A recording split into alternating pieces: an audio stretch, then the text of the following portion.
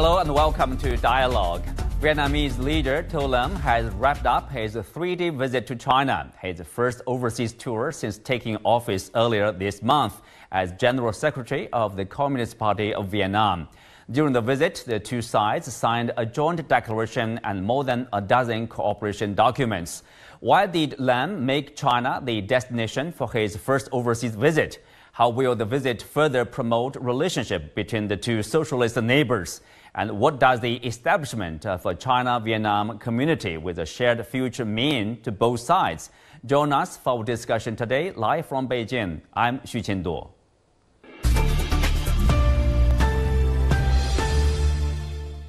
Joining me today are Rong Ying, Senior Research Fellow with the China Institute of International Studies, Nguyen Thanh Trung, a faculty member of International Relations at Fulbright University Vietnam, and Vivie Wei, Country Director at Dezan Shira Associates, Vietnam.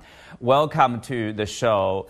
So, Dr. Nguyen, I will start with you. So this is the first destination since Mr.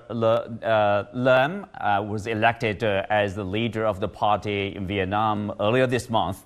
So China is the first destination. What does that mean? Why did he choose China as his first overseas visit destination here? I think that he wants to show to China and the world that China is the top priority of his agenda. And China is the most important partner that Vietnam wants to maintain the relationship with. By coming to China in less than 1 month after taking office, Mr. To Lam wants to sustain the good relationship between China and Vietnam and want to show to China that China is very important to the development of Vietnam. I mean, in terms of economic development as well as security as well as prosperity for Vietnam in the next few years. Mr. Rong Ying, so what kind of a message do you think the Chinese side receives, being the first overseas destination of the new leader from Vietnam? Yeah, certainly I think it sends a very strong... Yeah, Mr. Rong Ying, please. Okay. I fully agree with co-panelist from Vietnam that certainly the visit and the choice itself send a very strong and a positive message. Not only I think the special sort of relationship, the unique relationship, but also I think in terms of the commitment that the new leadership, the top leadership of Vietnam, of the party and the state would like to carry forward the legacies left over by late General Secretary Nguyen Phu, and also I think the readiness to work together with China to further and deepening that special relationship, which has a long tradition. And it is also equally important that that symbolism, that gesture has been positively reciprocated by the Chinese side. If you look at the protocol and also the way that General Secretary and President To Lam that was received in Beijing. And last but not least, I would say that it has now more or less kind of become tradition. Chinese fully and fairly remember that when the first visit that China received after the conclusion of the 20th Party Congress in 2022 was again the friends and guests from Vietnam. That was, of course, the late General Secretary Nguyen Phu. So this is a very special relationship. This is a very unique relationship. That's a very important relationship. But the most important thing, this relationship is going to be carried forward, as we have seen by the just concluded visit by General Secretary and President To Lam. Well, along with this political relationship, which is long, which is a tradition, which is traditional and rich between the two countries, the two parties, Vivie Wei, here, of course, we know that the priority, or one of the priorities of the visit, is about economic relationship, and among that is I think, if I'm not wrong, the two real lines, both inside Vietnam and also the one probably connecting the two countries. Tell us more in that respect, and how important is it to say economic development of Vietnam and also bilateral trade relationship? Thank you, Mr. Shui, and thank you for having me here today for the discussion. I think that's a very good question, given the significant trade and economic ties between China and Vietnam. The cross-border rail links definitely significantly contribute to the bilateral commercial exchanges and help Vietnam to build more modernized and integrated productions and supply chains. Firstly, Vietnam has quite huge advantage of abundant opportunity in trade, investment, and other economic activities. So those advantages can be enhanced by a better connectivities, right? So as a lot of people know, China has been Vietnam's largest trading partner, the largest import market, and also second largest export market. The rail link will definitely further facilitate the logistic trading, especially the cross-border e-commerce between these two countries. Give you an example, various large warehouse run by the Chinese enterprise has been built close to the border of Vietnam. And those kind of news already made headlines in Vietnam in the past several months. And this warehouse is expected to reduce the time and cost for delivering goods ordered online to Vietnam. And also, the high-speed rails are already included in the scope of China-Vietnam Rail cooperation. Those modern transportation infrastructure are crucial to the regional connectivity and economic integration. For instance, rail transport is a less consuming option and also less costly for deliver the produce with a short lifespan, for example, the fresh fruit.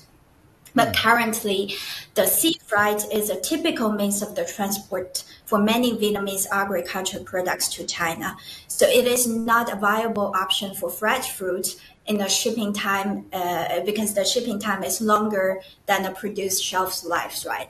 So with those high-speed rail would definitely help to strengthen the bilateral trade, even onto an express lane in a certain level. A strong boost to trade between the two countries. Dr. Nguyen, of course, during the Vietnamese leader To Lam's stay in Beijing, of course, both sides in their joint declaration, they talked about further strengthening their comprehensive strategic cooperative partnership, as well as the building of a China-Vietnam community with a shared future. Of course, according to what Vivie has talked about, this connectivity with these real links inside Vietnam and between Vietnam and China. So that's a vivid example of like a shared future, right? Yeah, I agree. Yeah, in Vietnam, we are talking a lot about connectivity with China, and we think that is good for Vietnam's economy in the coming years, because we already know that China is a very big market for Vietnam's products, and with good connectivity to China, and Vietnamese farmers and peasants can export their products to China, and then it can help reduce the trade deficit between the two countries. I think that with the shared future, and the two countries can aim for common prosperity or common peace together. And I think that is very practical in a sense that both countries can see that they can have something in common. They have the common goals and the common targets to strive for. And that is not only in trade, but it's also in connectivity, and also in people-to-people relations, and also in science and technology. And people from the two countries can see can have can have more interactions with each other in the future. A shared future between the two countries and two peoples. Vivie, picking up what you said about transporting, say, agricultural products from Vietnam to China, we know, based on the dozen about cooperation documents, there's a mention of crocodile, mention of coconut, mention of durian from Vietnam to China. So that's what we are expecting with a closer development between the two countries. Yeah, definitely. Actually, when To Lam visited President Xi on 19th August, China and Vietnam already signed 14 documents after the meeting in Beijing.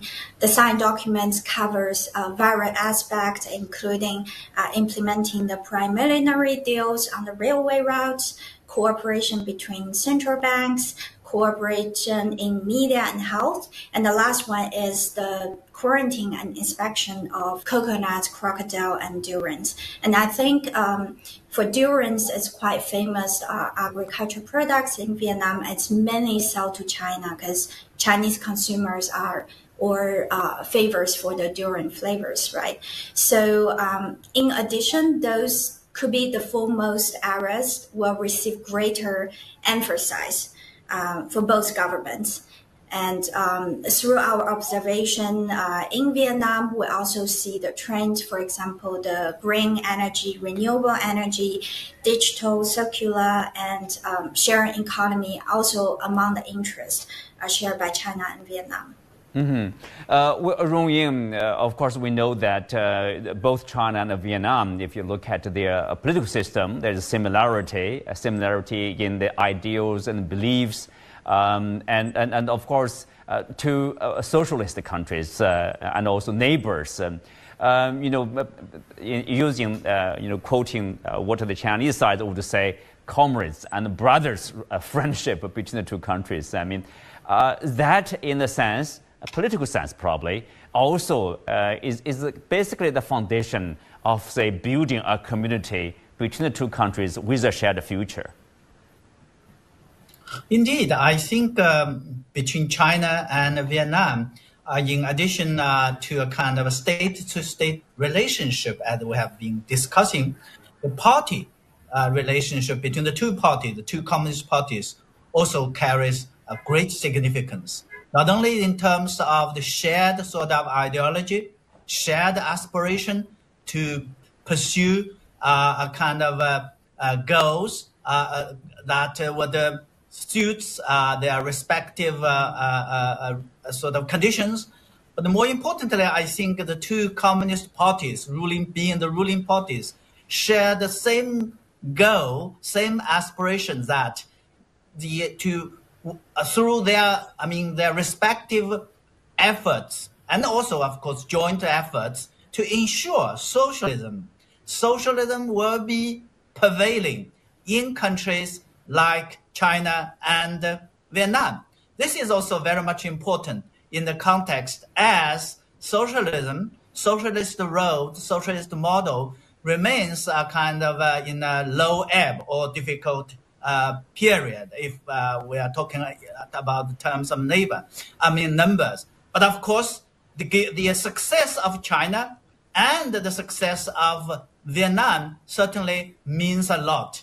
So this is again an area where I think the vision shared by the two countries, the two parties, to build a community with a shared future that carries strategic significance is important in this context.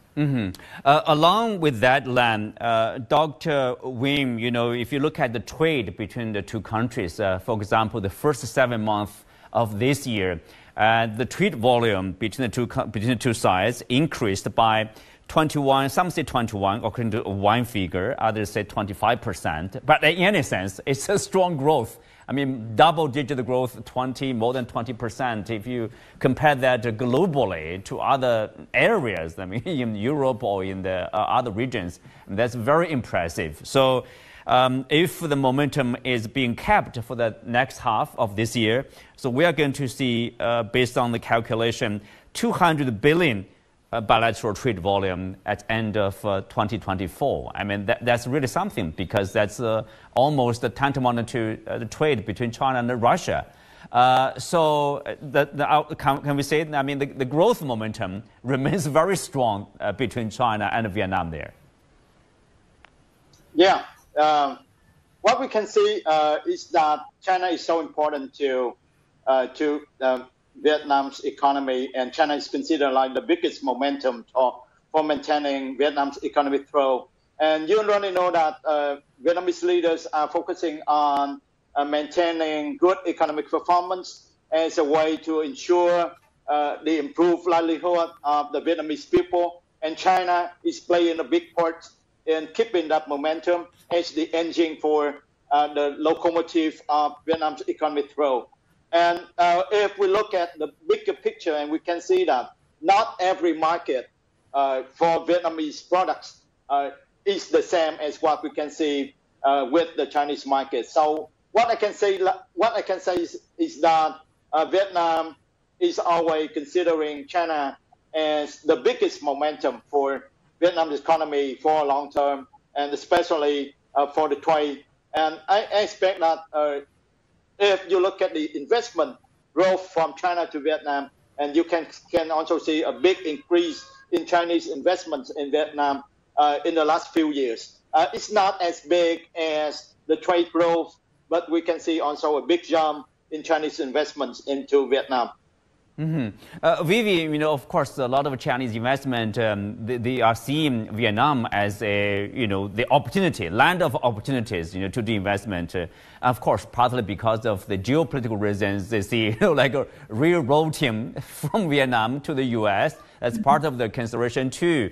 But even when it comes to the bilateral relationship, we say dual, for example, 90% of them could be found consumers in China. So this is a large market, and of course, Vietnam's economy is growing rapidly. Tell us more about this bilateral trade here. Yeah, absolutely. Before we enter the bilateral trade things like sharing, I also want to see, like, as a Chinese living in Vietnam, the observations. And I have to say, like, it really goes both ways. As Dr. Nguyen just mentioned, whatever Vietnam can supply to China is basically complement to what China can offer to Vietnam, right? So those significant trend economic ties between those two countries, not only on the railway links, but we're also talking about further topic like, for example, the trade agreement Vietnam signed with China, including the FCT RECP and also ACFTA agreement. Those are important guidance for two countries to enhance and develop the further economic ties and also framework to benefits to each other's interest. Oh yeah, the RCEP, of course, regional comprehensive trade partnership. That includes ASEAN, 10 ASEAN countries, China, Japan, Korea, Australia, New Zealand, of course, also the trade deal between China and ASEAN. So that played also a role, but bringing the two countries to do more trade. What about the new frontier? For example, the green energy and also digital economy. Where China is very strong at. Mm-hmm. Yeah, we also see the incoming like China energy focused companies, like they really interested in opportunity on energy and energy storage projects in Vietnam.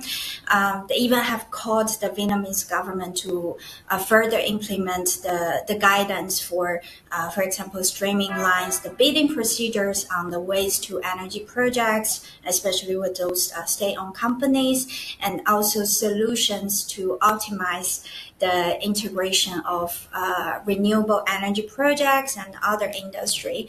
And the last part I want to chip in is BYD is here. And I think they will enlarge their operation and expand more on top of the BYD as a electric vehicle manufacturer, for example, Chery and Yadi. Also telecoms giants like ZTE or Huawei also show their strong interest in investing in Vietnam. Yeah, I mean, obviously, further, more investment in different from different companies are expected. But Rong Ying, if you look at the two countries, of course, we are not saying that they are immune from any problems or differences. For example, in the South China Sea, there's unresolved problems between two countries. But still, if you compare and how they handled those differences to what happened between China and the Philippines, you see there's a quiet diplomacy which has proven to be very effective in playing down the differences, the problems, and focusing on the priorities of development, of growth, of stability, of a good neighborly relationship between the two countries. So tell us more about that. What is at play? What fact is at play that bring the two countries in seeing so much common grounds in let's say a limit of concerns, the problem, focusing on the what's that's forward-looking and for the common prosperity there. Yeah, certainly. I think, as you rightly said, that between China and Vietnam on the question of differences, particularly those related territorial disputes, maritime issues, I think there have been always kind of a quiet and, I would say, effective diplomacy to properly manage these differences so that they would not hinder or undermine the cooperation that we are talking about. And this is, I think, very much important because first and foremost, I think at the top level, at the political level, there's a shared understanding that given the importance and the prospects of the relationship, these issues should be handled and can be handled. And this is a kind of a political commitment, and this is a kind of political understanding. And importantly, because of the two communist parties, I think the understanding and the consensus between the two parties also help to strengthen that political commitment, political sort of understanding. And secondly, I think there have been very serious efforts to ensure that these disputes would be managed in a way that they would be not complicate or disturb the process that we're talking about. Here, I'm referring to the principles, to the norms, and to the practice that has been going on and that has been done by the two sides. Remember, this year marks the 25th anniversary of the successful conclusion of the boundary issues on the land.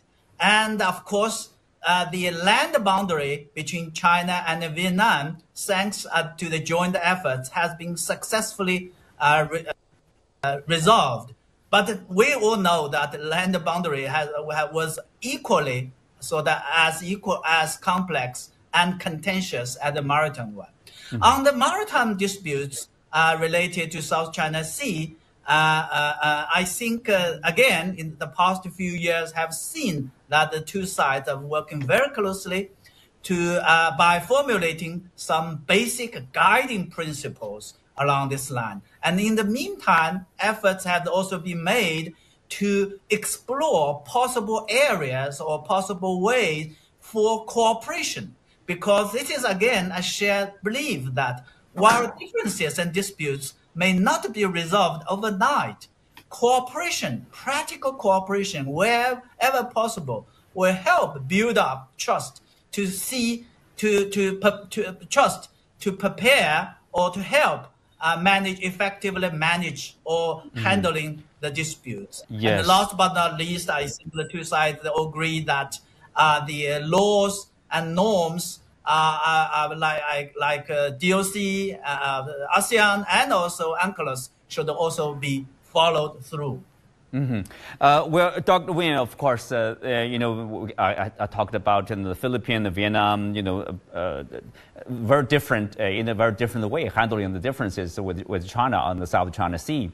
You know, some would say, you know, in Philippines, of course, you have like military bases from the U.S., heavy influence of the U.S., but Vietnam is pursuing a kind of a very independent foreign policy. People call it bamboo policy, foreign policy, basically diversifying and multilateralizing its relationship with the big powers, you know, major powers, China, Russia, U.S., Japan, you know, you name it, India here, to pursue a balance. I mean, so far it has worked very well. And, but still, I'm wondering, like, you know, given this aggressiveness, let's be frank, you know, there's an aggressive, I mean, policy pursuing from Washington toward China, whatever you call it, the new Cold War, containment of China.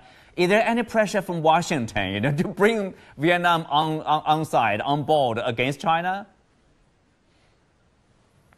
I think that there may be some implicit pressure from Washington to pressure Hanoi to take side with them. But I think that the Vietnamese leaders are very adamant and very determined to follow the bamboo diplomacy because they have learned so many lessons in the past that to have the independent policy and to balance between great powers is good for us as a small and medium power in the region. And we don't want to be, you know, sitting on one side of the fence. We would rather sit on the fence, right? And it's some kind of the hedging strategy that the Vietnamese leaders are unanimous in following it, and what we call it like the bamboo diplomacy. Yeah, and we try to be flexible, and we don't want to displease any red powers, and that's what we want to pursue. Even though, as what we can say that when General Secretary and President To Lam chose China as the first destination, so it means that China is always at the top of his agenda. So, of course, as you said, the fact that you know, first overseas destination for Mr. To Lam's visit is in China, I mean, such a fact itself is a proof of continuity of this foreign policy from Vietnam. Yeah, that's right.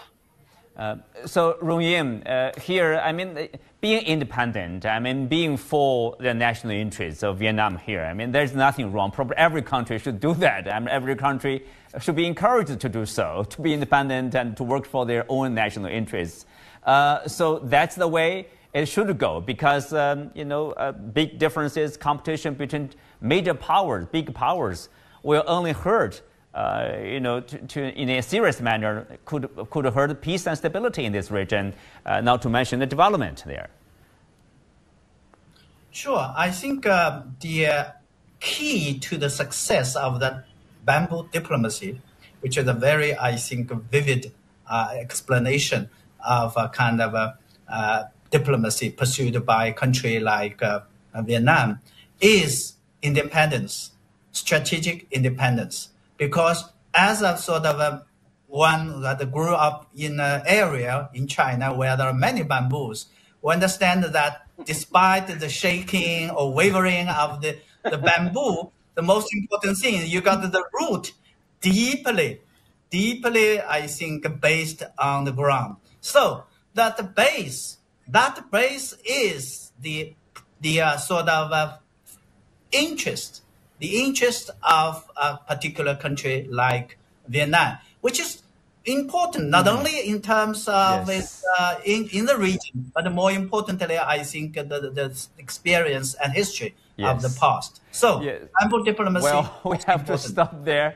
With that, we are coming to the end of today's show. Many thanks to our guests. You can also watch us on the CGTN app on YouTube.